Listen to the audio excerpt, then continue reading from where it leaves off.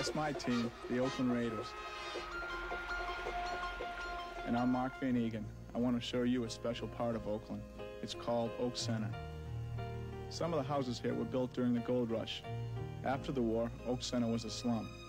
They wanted to tear it down, but the people who live here said, no, these are our homes, we'll bring them back to life. And that's what they did. They stayed and restored their homes themselves. Many times, both parents had to work. When you have young children, that's hard. That's why United Way daycare centers and people like Helen Nelson are so important. Yeah, don't throw sand on one another. Helen's almost a grandmother to these kids, and while she takes care of them, their parents can work to better their lives.